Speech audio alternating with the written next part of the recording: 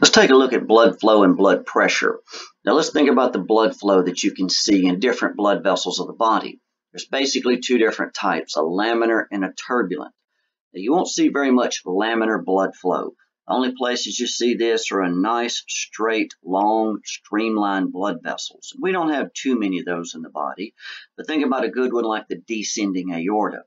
Descending aorta goes from up in the thoracic cavity down to around L2 in the lumbar region. So it's pretty broad, pretty large in diameter, and pretty straight. Here you'll see some nice, straight, streamlined blood flow, but don't think of all that blood as moving at the same speed inside that artery. The blood which is closest to the wall, which of course the wall is stationary, that blood's a little bit slower. Since it's colliding with that stationary wall, it makes sense that it would slow it down. And you can think of the blood flow deep to it towards the very center of this artery as going faster. It's like there's one ring inside of another where each ring closer to the center is moving a little bit faster. If you ever get out along the banks of a river, you can definitely see that the water in the center is moving quicker than what that is closest to the banks. That's the general idea. But something you will see in many different regions of the body is a turbulent flow.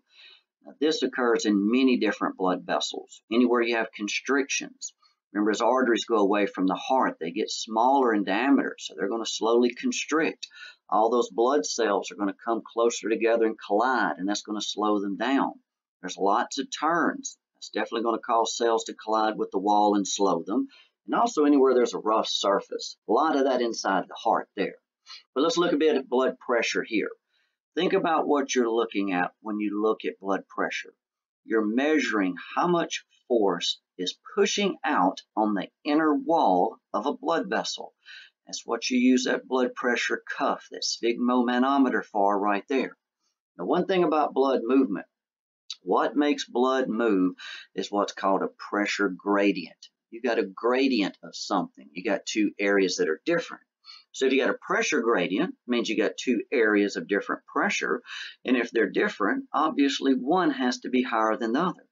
So blood's only going to move from an area of high to low pressure. If the pressure wasn't higher at the heart, say at that left ventricle, and lower everywhere else in the body, you'd never move the blood. So you got to have that pressure gradient. And usually when you talk about measuring somebody's blood pressure, you usually do it in the left brachial artery. Somebody just decided at some point that's the artery that we would use, and that's what's been used ever since. You definitely don't want to use a vein. They're going to have very low pressure inside of those. It'd be very, very difficult to do to start with. You need a special device, and you're not going to see changes in pressures. But in arteries, you will. So think about what you do with this blood pressure cuff. Put it around somebody's left brachial artery and attach that Velcro to keep it in place. You close that valve and pump that bulb, and you can feel it squeezing on your upper arm. Well, that's going to put enough squeeze and pressure that it stops blood flow through that artery. So you stop that flow. You slide that stethoscope up under that cuff and push down with 2 fingers. Don't use your thumb, but 2 fingers. And when you press down, you start to slowly let off the pressure in that cuff. As you watch that needle drop and it gets lower, eventually you're going to hear the return of blood through that artery. When the pressure on the inside of that artery is greater than the pressure of the cuff squeezing, that's when blood flow is going to return. That's when you look at your gauge and get your first number. That's what's called the systolic, because systole is when those ventricles are contracting. When they contract and shove blood into the arteries, that's when pressure is at its highest. So that's why your first number is always the higher of the two. So you've heard that blood first squeeze through that artery. There's your first number, the systolic.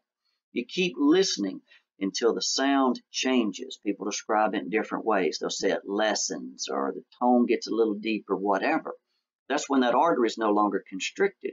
That's when it's nice and wide and open, just like it usually is. And that change of tone you'll hear with a little practice. But that's when you look at the needle and get your second number, the diastolic. That's the least amount of pressure in that artery, and that will be found when the left ventricle is relaxing. So there's your greatest pressure in the artery and the least. Pressure when the ventricle is contracting, pressure when it's relaxing. Now again, don't think that reflects the pressure in all arteries or the heart either. Remember, Pressure has to be higher in any artery closer to the heart and lower as you go further away from it. So it's only the pressure in that one single artery. And these sounds that you're listening for with that stethoscope are what's called the carotid cough sounds. Now, why do you care what your blood pressure is? Because the higher the pressure is in your arteries, the higher it has to be at your heart. That means your heart has to work harder. And if it ever gets to where it's using up its oxygen supply quicker than what you can deliver more to it, that's when somebody has a heart attack right there, when they run into what's called oxygen debt. But look also at blood flow. We had calculated in a previous video that if you want to know how much blood your heart's pumping in a minute, and that's what cardiac output is, you only needed to know two variables, beats per minute, and then stroke volume, which is how much blood was pumped with each contraction. So if you know how many times your heart beats in a minute and how much blood it pumps each time, that tells you minute volume, cardiac output. We calculated that as 5 liters per minute. But look at this basic flow equation. The top part tells you what causes blood to move, a pressure gradient, as we just mentioned, moving from high to low pressure. But you got to look at this big R, which is the resistance, right? What's slowing the blood flow down? We'll look at that in just a second. But with greater pressure differences, right? The bigger the difference in pressure in two areas, the greater the flow. And with greater resistance slowing and holding it back, there'll be less flow. So look at our resistance equation here. 8VL over pi r to the 4th power. Now we won't worry about the number 8. That's a constant, and of course that's not ever going to change. V is viscosity. When you change the viscosity of the blood, you're talking about changing how thick it is. Thicker things have more resistance to flow. It's going to be harder to push them. So anytime you get an increase in viscosity of blood, there's going to be more resistance, and that means there's going to be less flow. Just the opposite would apply too. If you decrease the viscosity, then of course there's less resistance and more flow, either way. And the greatest way that you change the viscosity of your blood is by doing two things, changing the number of red blood cells or by changing the quantity of water. Now think about if you were to increase the number, say the percent of red blood cells in the blood, which is what's called hematocrit, that would make it thicker. If you were to lose water, that would make it thicker. But you could also look at the opposite too. Fewer red blood cells or more water would make it thinner, lessening viscosity. So again, the thicker the blood is, the less it's going to flow. Makes sense. But then if you look over here to the other side, I guess we can mention the L, the length. We don't really look at that much, but longer blood vessels have more resistance, but texts usually don't get into that much. Everybody knows the pi is 3.14. We're not going to worry about that. But the little r is radius. Think about the size of the blood vessel.